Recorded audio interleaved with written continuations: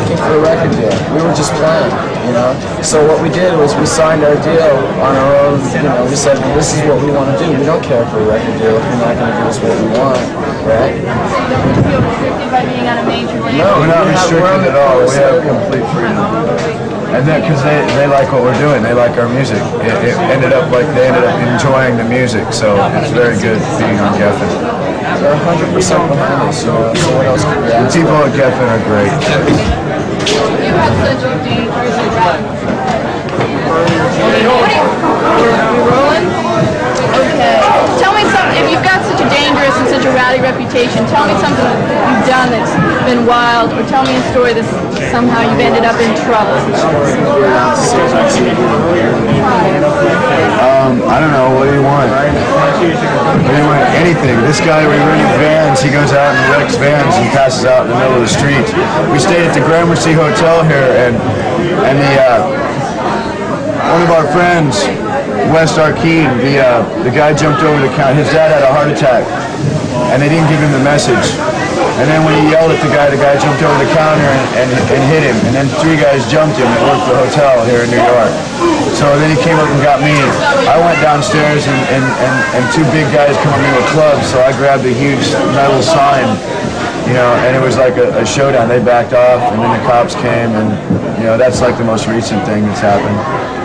Tell me why there are 2 versions of the Appetite for Destruction album cover. Why do you think there's 2 versions? Well, I have to get it on tape. Well, because there's a lot of record stores and stores that sell your record that did not like the cover and had a different opinion of what it meant. And so we knew that was going to happen, but we wanted to get the cover out. So then we made another cover. And it's basically there's 2 covers because we didn't want to, you know, we weren't stupid. We didn't want to like limit our sales, and plus we like both covers, and it's fun having 2 versions out. Plus it's a catch-22 because we put out the first record, right? We put out the first cover, sold so many, you know, with that, and then changed it, and the fucking first, or the first cover. The cover is inside the inner sleeve. Yeah, so it's a catch-22, so it's like it doesn't really matter. You know? Are you worried that people like the PMRC will object or I don't really care about the PMRC. I don't care. I think it's stupid. I think people that are voting for people, you know, don't deserve to have somebody's wife or something like that. That's not the person they voted for. I'm not voting for who this guy decides to be with. The more stickers they put on records, the more records we sell. Yeah. It's the whole philosophy of being a teenager in rebellion, you know? The worse they get... When the parents hate it, the kids love it. So it's like, you know, and then the parents end up finding a song they like, so I like that. Yeah, they don't have a clue. Are you looking forward to opening up the Motley Crue? Yeah. Yeah. 3 more days. Oh, yeah. 4 more days. Oh, yeah. How did you end up opening up? Well, we were going to do it on the original beginning of the tour, but we weren't ready yet. Our album hadn't been put out yet, and so they got Whitesnake, and they were real happy with that. But now Whitesnake is ready to start headlining on their own, and they like us, and we like them, so it's like we're ready to do it.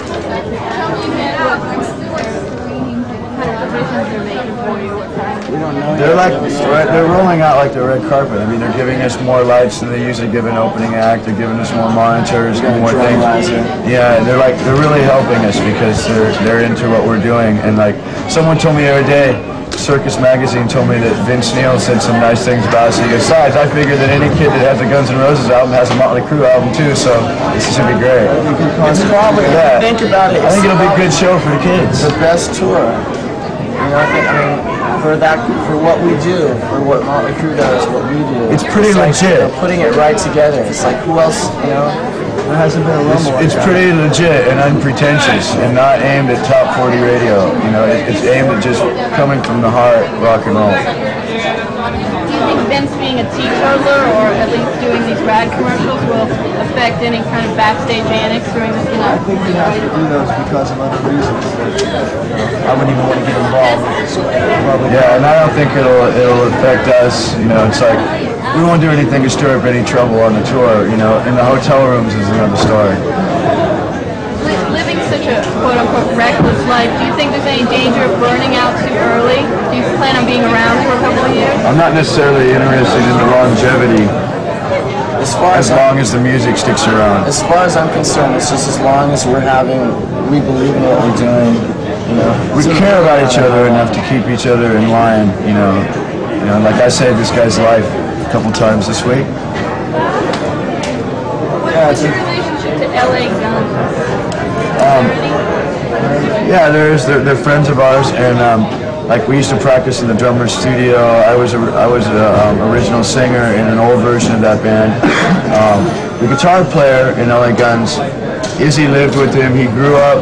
Him and Slash were like friends in high school and rival bands and stuff like that. And the name Guns N' Roses came about from Tracy Guns and Axl Rose, and I said, well, let's just call it Guns N' Roses. And then he went back to LA Guns, and I called it Slash and Steve, and we just kept the name. Do you have any plans for another album? The EP is coming out? Well, the EP is planned, and then we've already talked with Geffen that we will record a double album whenever we're done touring, and hopefully we'll put out a double album. We'll see how it sounds, and if it's a smart move to put out a double record, because it's going to cost more. But we've got all the material ready for it, and we're still writing new stuff. So we have about 40 songs ready to go that we believe in. I do a fashion segment on MTV called Addicted to Style. And do you want to talk about your tattoos or any kind of fashion statement seems that be consistent throughout members of the band? I'm wear whatever's laying around the hotel when you wake up, you know what I'm saying? Why don't you tell us about your tattoos? A guy named Robert Benedetti does our tattoos on Sunset Strip. He does like Ozzy's, and Kevin Brady used to work there, and he did Motley Crue's and stuff. And it's like I think about a tattoo a long time before I get it. Like I got the one on my arm here before we had the album cover designed. Geffen saw this and liked it so much that they wanted to do a cover. And I don't know, fashion is just like, I believe in wearing and doing what you want to do, not what someone tells you to do. And that's what our fashion is. It's like hard. You go into a nice hotel, you're renting out a whole floor, you're playing a big show in the town, like we're on the Cool Tour, you're playing for like 10,000 people sometimes, and they won't let you in the restaurant because of the dress code, and there's no one in it. What is that? And this guy's making like $8 an hour. You're blowing him away financially and successfully, and he's telling you you're a bum. Schizo, see, I can turn it on or off. No, but I get thrown out of everywhere, for no real reason except for the fact that I like to get drunk and, blah, blah, blah. But it's like, as far as I'm concerned, it's pretty much just whatever you wear, whatever you wake up in, and you just go and do what you gotta do. About tattoos, don't go get a tattoo if you just to get a tattoo. Get something that you plan on having for the rest of your life. If you're going to get one, make sure it means a lot to you and you're going to have it for the rest of your life. Like when I come up with an idea for a tattoo, I think about it for a year. Do I really want that? Do I always want that on my arm? I'm not unhappy with anything I have. The only thing I'm bummed about is I got this tattoo right here, which is a Thin Lizzy album cover, and I always wanted to show it to Phil Lynott, and he died on me. I got this one like whenever, and it's been years since I figured out what I was going to put on this album. So I drew this one, right? It's my own drawing. So I figured if I ever get a tattoo, it'll be my own drawing. So I have to figure out what I want to get on this album. It's got to be something that so it's like as soon as something I think is important enough, then I'll get it. I'll get some B-roll if you sign a record. It sounds like an MTV contest.